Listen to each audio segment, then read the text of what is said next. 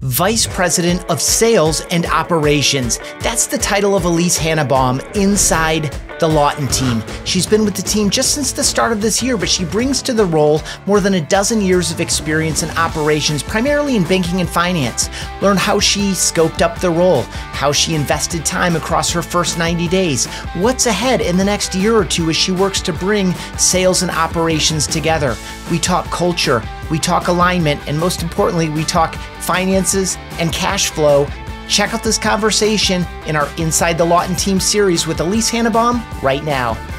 Alise, thank you so much for sitting down with me. It's been a pleasure to go inside the Laughton Team, and I'm really glad that you found them and they found you and that you're a member of the team.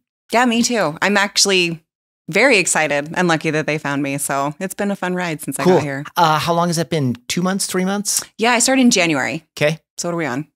On month 4. Okay, Yeah. Cool. Yeah. Well, we're going to dive into what your role is and how you connect to the rest of the organization. I see you maybe as an alignment piece or a glue piece or something, but we'll characterize that as we get into it. But I'm going to start with the question I start with everyone on, which is a must-have characteristic of a high-performing team. When you think about a high-performing team, what does it have to have? Oh, wow. Honestly, I think one of the biggest must-haves is just in the real estate world is kind of endurance and, being able to push through, change with the market, move with whatever's coming your way and continue that movement. I think a lot of times they'll start out running and they're excited. Real estate's an industry though, where that'll get you for a little bit, but it's not going to make you successful in the long run. So I would say off the top of my head, endurance would probably be the number one for sure. Yeah, I love it. And I kind of hear in that too, a little bit of perseverance as well. So it's like, you can't run out of steam. You need to pace yourself. You need to fight through the things that are hard. And now as I'm thinking about what I think your role is, which again, we'll get into, I think a lot of it too is like, how do we create systems and organize ourselves in order to support that endurance, to allow you to go longer with the same amount of energy? Yeah.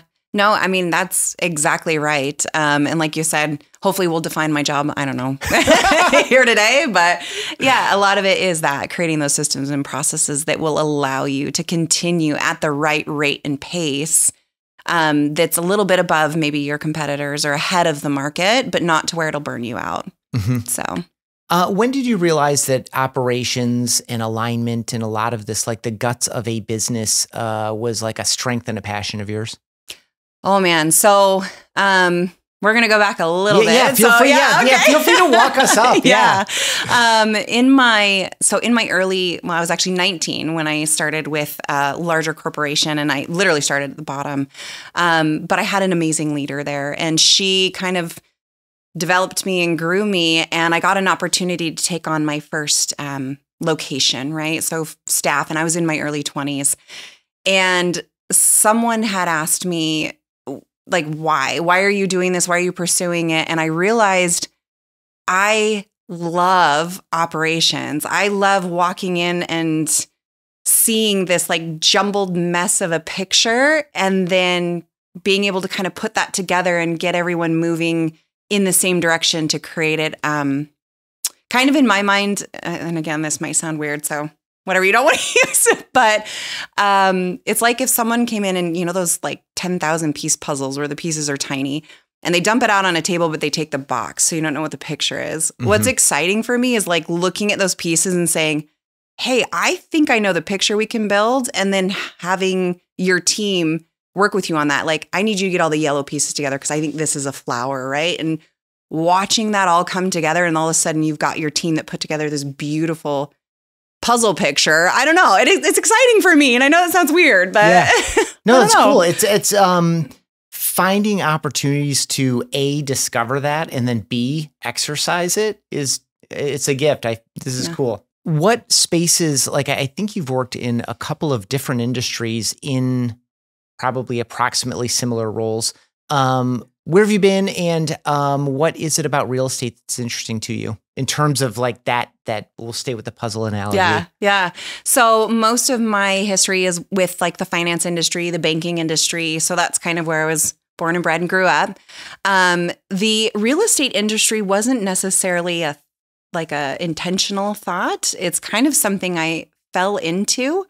But I was intrigued by it because there is a lot of change and movement, and it's very different moving a ship where you're working with, in essence, business owners, right? So it's very different than having employees, right? You've got a ship that's full of both. Employees, they're their own business owners. You've got millions of different personalities, and they're all coming together with like one purpose or one goal. So what's exciting to me about it is seeing how I can take a wide variety of these personalities, give them that one vision together, and the stuff that they come up with, the creativeness when you get very different people in a room together has been very exciting. Whereas coming from corporate, it's very structured, which I love. Again, it's moving that ship, but in real estate, I mean, you're just on the go, you're quick, you're on your feet, and there's a lot of personality variance. Yeah. So, yeah. Yeah. And again, to your point, like it's not, in a corporate environment, generally speaking, you say, this is what we're doing, do it or don't, and you're not here anymore. Whereas here, it's like it's a different balance, or it's a different set of, I mean, you're probably to get people to see the vision and go along with it, you're leveraging different strengths and skills too, because it's more persuasion than it is, whip cracking per se. Oh yeah, absolutely. And I think one of the other pieces I like is, it's a lot more collaborative almost. Like you rely a lot more on your team to come together and sit in a room. So there's no room for ego, right? Or to be successful, you have to put your ego aside, I should say. So it's not like I can walk in that room and say, like you said, this is how we're going to do it. Oftentimes it's walking the room and saying, you guys have all these vast experiences from different angles. How do we get here? Like, here's my vision. Let's brainstorm it together. And that's one of my passions that has been there for a long time. And I think there's big companies that have done it right. Like, Google think tanks and Amazon and all that stuff. They dedicate time where you sit in a room and you're not supposed to work on anything other than coming up with ideas, right? How do we be ahead of the game? And that's kind of something I want to implement in this world too. And Laughton Team is that opportunity by far. One of the things that I most appreciate and was excited about to join this team was kind of that freedom of, all right, Alise, like, let's go. Here's our vision. Let's think tank it. Let's be different. Let's, how do we get ahead of the game? So, yeah, I mean, you walked me right up to where I promised we would go anyway, which is like, how did you find the Laughton Team? How did they find you? And what was the window and the nature of the engagement from this could be a thing to I'm coming on board? Yeah. So it was interesting. I had decided that I was kind of ready for that shift in transition and maybe next level in this real estate industry. And George happened across my LinkedIn and I got a phone call.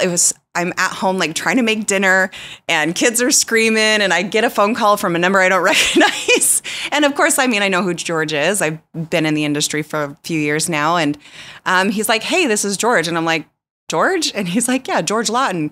You interested in a phone call or in a conversation? And I'm like, yeah. And like trying to cover the macaroni and cheese. And like, yeah. So that's kind of how it started, is LinkedIn. Cool. And when you first started talking, like, what did they think they needed? And what did you see in that opportunity? So as far as what they needed me, right? No, I'm just kidding. No.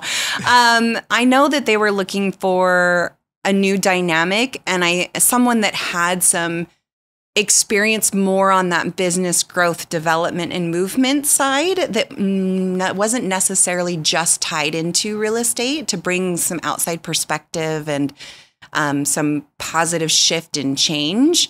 Because I know they've done an amazing job to get to where they're at. And that's where that innovation comes in, is they're like, all right, how do we get to the next level? Let's bring in a different perspective. So I think that's kind of where I came in, was my history, my 15 years is outside of real estate, and that excitement, right, to kind of blend those worlds together. So I think it worked out really well. At least I feel like it did. You'll have to ask George and Billy.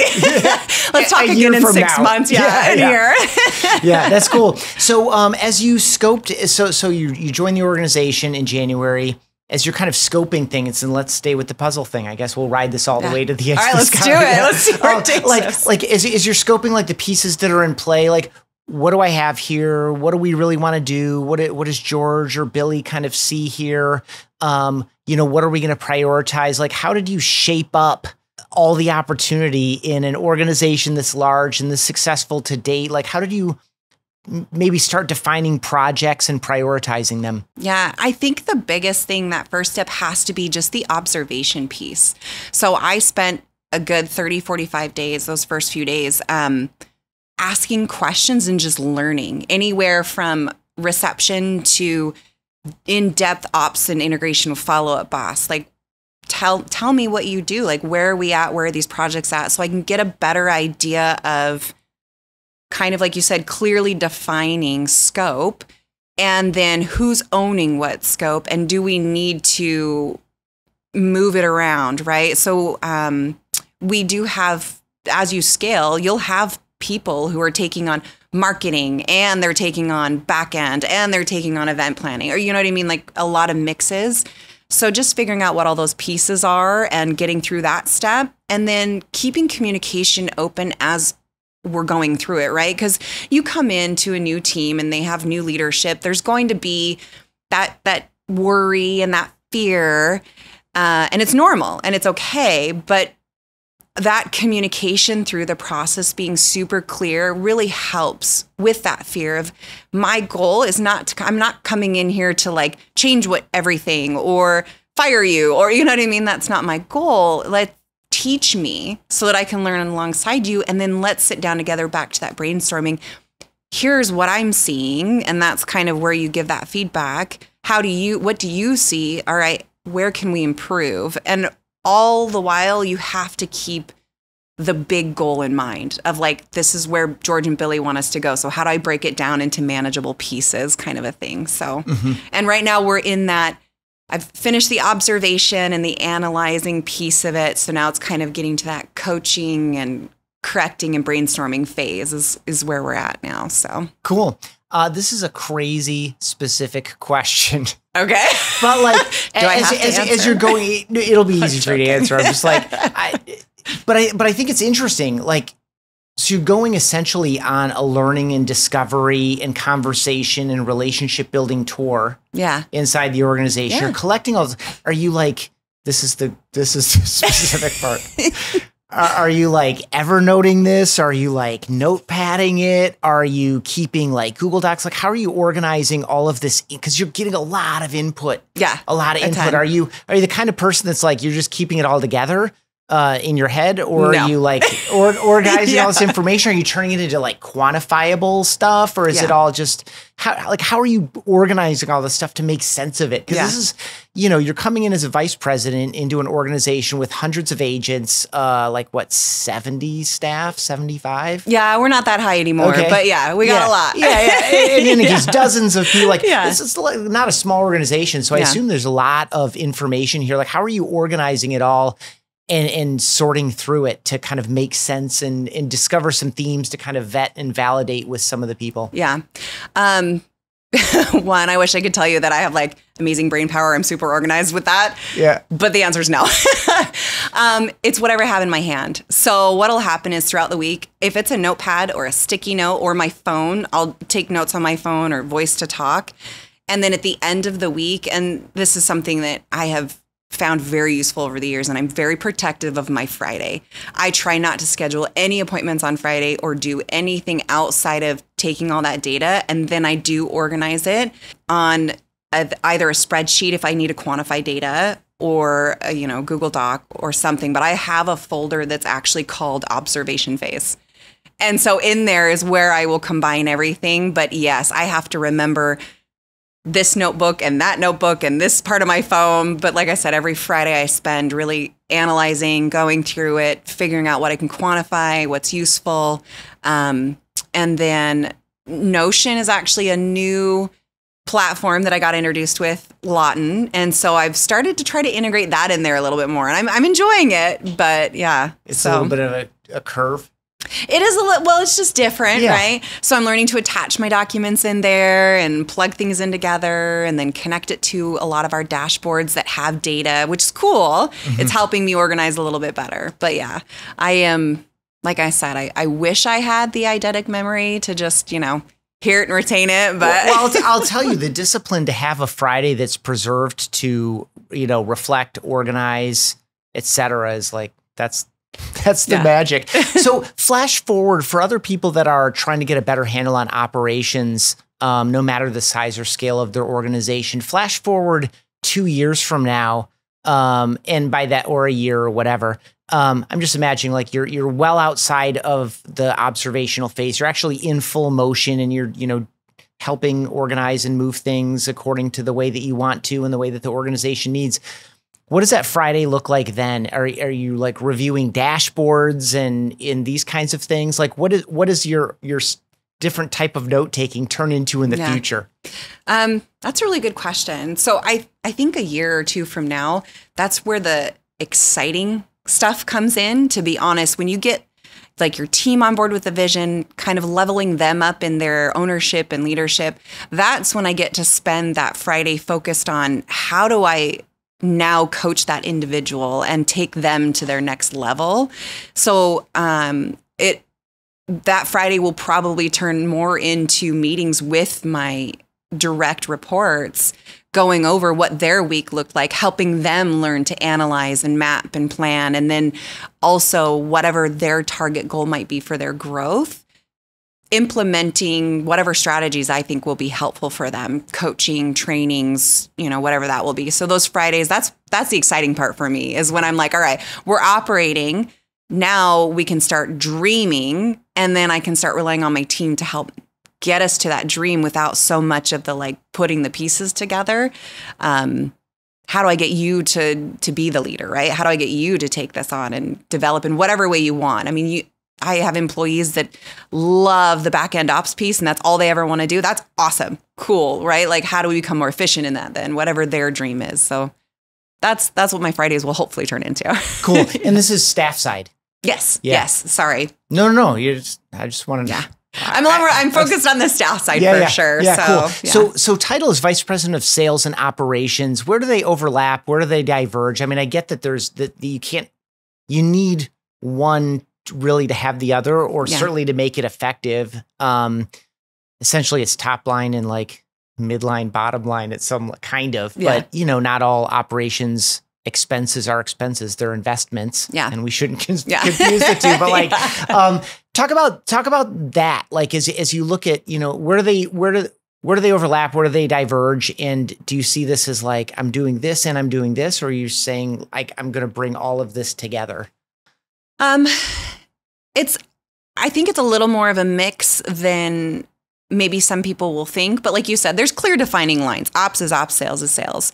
But as far as, again, keeping that big picture in mind and that big goal at the end, understanding those really have to come together, right? So without that smooth running back end operations, you'll have a huge impact on sales, which will impact our agents and client experience, and it can all just kind of fall apart. Same with the sales. You can have a well-oiled operational machine, but if you don't have anyone using it, what's the point in having it, right? How are we paying for it? Mm-hmm. So they integrate a lot more than I realized when I was younger. And that relationship, again, it comes back to clear communication and vision together. And how do I get those opposing personalities? The salesperson is very different than an ops person, right? How do I get them in a room together, though, to brainstorm together on making this entire process A to Z an amazing experience for the agent as well as the client and our back end. So how would you define the role? I know that it's relatively new and we've talked a lot about it, but like, when you're describing to someone who, understands your business a bit, I sometimes say like, if I was describing this to my dad, I would describe it in different terms because he doesn't do this type of work. How would you define this to someone, to a friend of yours, a colleague? Okay, let's say it's a colleague that you worked alongside, also an accomplished ops leader. They're maybe not in the real estate space. How do you describe this role to that person? Oh man, that's hard. Because real estate is just a whole different world, right? Yeah. Like unless you're in it, you really don't understand it. But I usually tell my colleagues or my friends, it's my job to make sure everything gets done and it gets done well and we make money. I don't know if that's a good answer, but you know, I would probably, honestly, I think it would more closely be related to identifying people's skills and abilities and getting them to collaborate and work together in a common goal. Yeah, it would probably be how to truly define it. Well, your first one wasn't bad either. Okay. It's honestly, it's like things are getting done, that they're getting done. I forget the second part, but like better or effectively, or the right way, well, yeah. So that we can, and then I would just translate that last piece to be like, you know, and that we're doing it all profitably. Yeah. Oh, there we go. That's way better. Can we edit that out? No. It's just, I just changed, you know, that we're making money, and like making money is, you know, common parlance for. Yeah. Well, now actually, this leads us to a place I wanted to go with you anyway, which I think a lot of people think when they're making money, they're successful, but in fact, they may not actually be. Oh, they may not be making any holding money. On to any of that money, right? So share some advice, whether it's, you know, a peer of yours in like a large team organization, or whether it's like an early stage team leader that's building their own business, or maybe it's even a solo agent that's watching or listening that doesn't quite have the right handle on their business financially. I think it's a very, very common issue. I almost feel like it's cliche to mention it in those terms, but it is. As you get into this business, as you did, would you observe that sensitivity to, because they are all business owners, but most of them, not most, a lot of people think that I'm in the client service business or I'm in the sales business. Yeah. No, you're actually a full-on business owner, and it comes with that. Yeah. What advice do you have for someone that just needs to get a better handle on their finances? Or to understand better, or to prioritize it differently? Well, one, I mean, I think you're absolutely right. I think a lot of times coming into the real estate industry and understanding you really are a business owner is not necessarily something that they teach you when you go to real estate school, or that you really understand about the real estate world. So as far as handling your finances, if you don't understand how to look at that, get that help, ask the questions, no matter how silly it might be. And it might be a Google spreadsheet. But like you said, you can be bringing in money and not actually making any money, right? Because it's going out. So having a clear understanding of what your expenses are, but also a realistic expectation of a couple things. One, where you should actually be spending your money. I know a lot of times real estate agents will come in and think, I need the fancy business card and I need this or that. You know, talking to the right people who are successful and ask them, where did you invest your time and money, so that you can target that in the beginning. And as you grow your business, absolutely, flashy cars, whatever it is you want, right? I don't know, whatever makes you happy. But keeping in mind too, that you're not going to walk into this and make hundreds of thousands of dollars, right? Having that clear budget, adjusting where you need to, and talking to people who've been successful and actually taking that advice. You know, and on the flip side of it, I've seen people spend tons of money on all of those things. And it doesn't get them in the right spot, because really they're not controlling it. They're not seeing where it's going, and they're not looking at the results. And that's a question I think more business owners in general need to ask is, I think this is the right direction, but having the foresight and the humility to ask yourself, all right, I'm going to do this for 30 days, but I'm going to look at the results objectively. If it hasn't helped my business grow, then I'm okay letting it go. Even though I was convinced this was the right way to go, you have to be able to pivot. So cool. In terms of assessing, and this is a difficult, unfair question, so I'm asking for you to generalize a response, I guess. Okay. But like, you know, essentially you're having an ROI observation there. Like, you know, you're going to spend, and am I getting a return on it? What's a reasonable return? I don't know.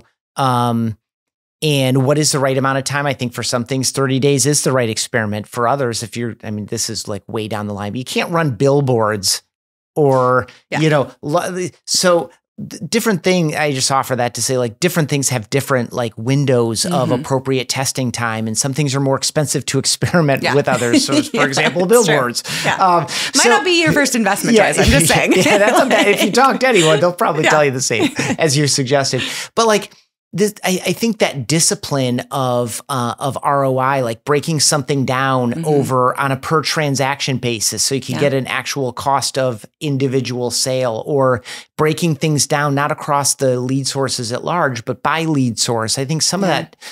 Any other kind of like there, I just offered per transaction or per lead source. Any other kind of like per things like metrics, ratios, or I guess, even key metrics that you think are underused. Again, I'm asking you to kind of scale down from the level of operation that you are at and have operated into, more of a frontline scenario. Individual agent. What are some other like practical, besides talk to other people, actually know where your expenses are going, pay attention with some kind of a experiment type mindset of like do X for, Y amount of time and see what happens. Any other kind of basic tips around that? Again, because I think it's just such a challenged area. It is. It's really hard. And, it also makes it hard too, because what works for me might not work for you. Yeah, true. And so like, I'll try it and I'm going to get a great ROI. You'll try it and you're like, I just wasted 6 months and, $2,000 or whatever it may be. And that's what kind of makes it hard. And that's where building that community around you, that's where teams come in. Like, and I'm not saying you have to. Everyone has their own path. I just want to be very clear about this. But having that community around you to try different things and ask questions and learn. As far as like a direct correlation of something to look at, even the cost of like what you're doing at your open houses. And I know it sounds very simple, but I've seen agents pour a lot of money into prizes and raffles and what they have at the open house and not drum any business from that. So again, are we focusing on the wrong thing? Is it the approach when the client walks in the door that's free that you can change, right? Maybe looking at those things of, instead of that kind of expense, what is the experience when they come in the door? Did those fresh baked cookies and the raffle prizes and the teddy bear I gave, did that matter? Or, right? Like they still didn't fill out my questionnaire card. But there's other ways that you can do that and other options that might not cost you that money up front, might be more successful for you. That is one that over the last few years, I've noticed there's a lot of expense that goes in that without the ROI. Off the top of my head, the ones that you mentioned are actually really good ones. Also, do you need to be driving your giant gas guzzling truck? I love trucks. I'm a truck girl. I'm just saying, what's the expense there? And are you getting the return on that? And I don't know, things like that, where it's just little expenses. Yeah, really fair. One expense, especially for a young team, like growing team, is, hiring to plan versus hiring to opportunity or hiring to anticipated opportunity.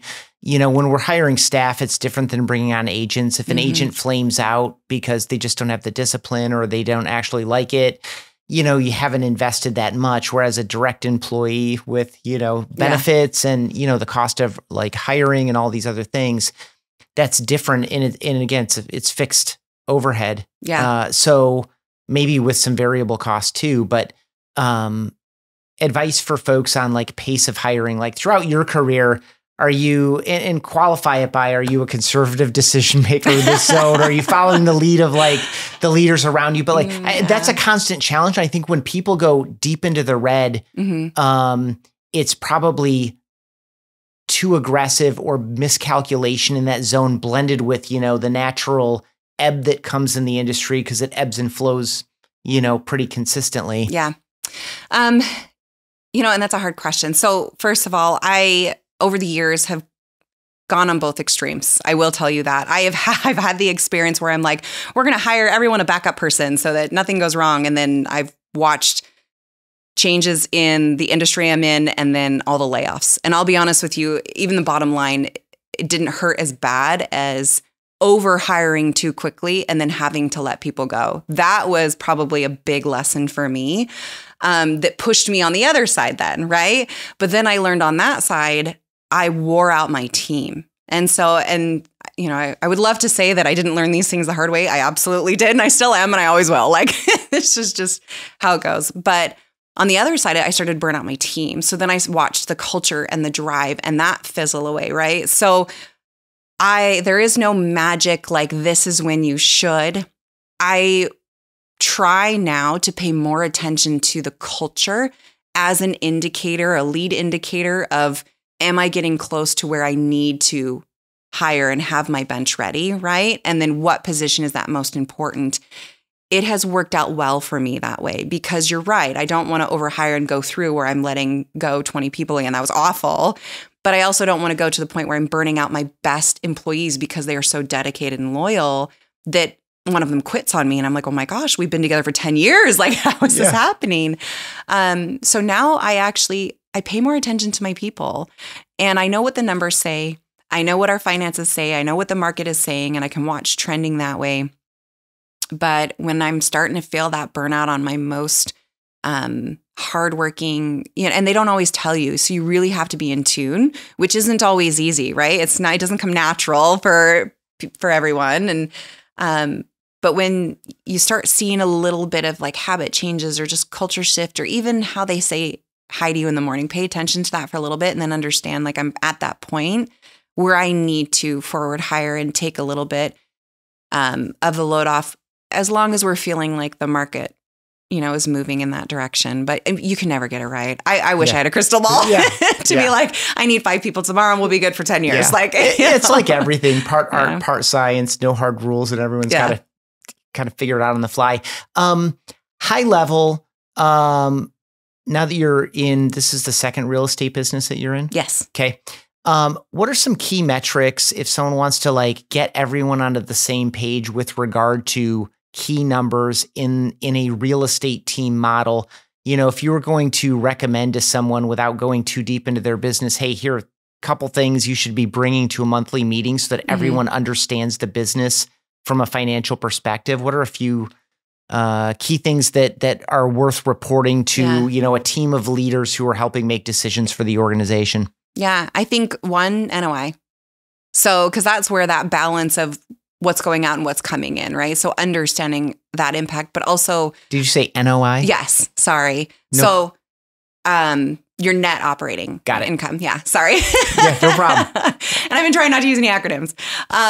But understanding exactly like where our bottom line falls, but also transaction count, because we all know that has a direct impact, but you have to have both pieces to understand. I could have 2,000 transactions, but again, if we're spending that and more, we're not profitable. So just understanding their profitability line, and then having a goal of transaction count, agent head count, the basics that I think everyone does.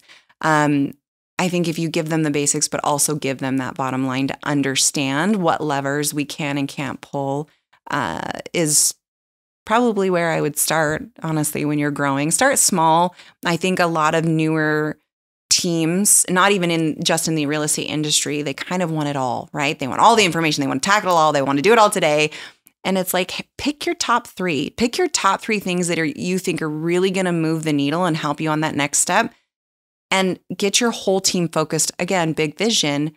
They'll start helping you plan out all the little pieces underneath that will help you hit that. So I try really hard not to go over 3, to be honest, because I feel like after that, it's hard to really stay focused, right? So. Yeah, I think that blended with a clear direction is like, you start to wonder, like, what does this mean for me in my seat? And they figure it out. Yeah, exactly. Cool. Yeah. So that's your vision of alignment and drawing a picture of what the puzzle is without the box top, and having people put their sections together. Yeah. Okay. Pretty much. Yeah, that's it. There we go. That's a great metaphor. You got your yellow flower. There you go. Yeah. It's really good. Kind of last question in this financial zone is, for the ignorant among us, that's me and probably some percentage of people watching and listening. Okay. And probably me. You're going to ask me. I'm not going to know. From a cash flow perspective, you have all the stuff that's pending. You have this revenue is probably going to come, but it's in the future. You have these expenses that are current or, within 90 days that you need to pay. Like, in terms of snapshotting, and I'm thinking about this because I've worked in a number of software businesses, and this idea of, the timing of revenue and the snapshotting is so hard. And I see some of it a little bit here. Like, so you have like subscriptions that may or may not renew, and you know what that rate is, and is it monthly or is it annual, and all these other things. Like, just the timing of the revenue. Do you have any, in terms of like how should we time this? Like, how should we, when we're creating a financial snapshot of where we are right now, how much, because, the default is the promise of the future. Like, I think we're going to have all of this, but it's not been realized yet. It's not here, but we have these real expenses. And like, how do you manage the timing in the real estate business in particular? Yeah. So the real estate industry is hard, but it is very comparable, I've noticed, to seasonal industries, right? Where you'll have your peaks and your lulls and all that kind of stuff. One thing that I have noticed, well, first of all, don't count your commission check before it shows. Yeah, that's what I'm saying. Yeah. Don't do that. Yeah. So like you said, the dreams of the future, or we think these will close, or any of that stuff, I would highly caution against any of that. I think in the real estate industry, you have to always take a year prior, look at trending, and then always compare that to what your trending currently looks like and where you're at, so that you can understand Q2 expense might be heavy. Traditionally, Q3, like you said, that forward-looking Q3, we can make up for that. But how can I kind of ride in that middle line, right? Like if it's plotted out, like this is where I want to live, right? So that we can handle the lulls. And we're going to be above here, and we're going to be below here, probably based on the season. Yes. Yeah. And that's what I would strongly recommend, because you're right. They'll look at, hey, we're slated for this many closings. Next month's going to be amazing. Let's go spend our commission check before it came in. Yeah. Please don't do that. Save it. Save it for that next lull. And that's how real estate is those ups and downs are very seasonal. So as a newer business owner in this, just being aware, like, keep your nest egg and keep building that and try to run that straight line, right? And I mean, that's probably where I'd start. Awesome. Thank you for formulating both a question and answer from my observation. I did good. Yeah, it's great. This has been an absolute pleasure. I'm so glad that you found the Laughton team and that they found you. I think you're on the right track. I'm excited to see how this shapes up for you over the next, 12 to 24. Before I let you go, Alise. Yes. Pair of questions. You can answer one or the other, or both if you want to. Okay. What does it look like for you when you're spending time resting, relaxing, and recharging? Okay. Or what does it look like for you when you're investing time in learning, growing, and developing? Well, the learning, growing might sound boring for people, so we'll go with the resting and relaxing. Honestly, in a pool, on a floaty, with my Yeti, that may or may not be water. Okay. It's a clear liquid. Yeah. In the sun, and that's it. Like, I am not any happier than when I'm there. Although I do have a bunch of children, so there's usually splashing and yelling and dogs. And So it's more relaxing if they're not home. But that's kind of my relaxation. Awesome. Well, I appreciate it so much. Thanks for spending this time with me. And again, continued success in the future. Thank you. It's been awesome. I appreciate it. Thanks for checking out this episode of Team OS. For email exclusive insights every week, sign up at realestateteamos.com.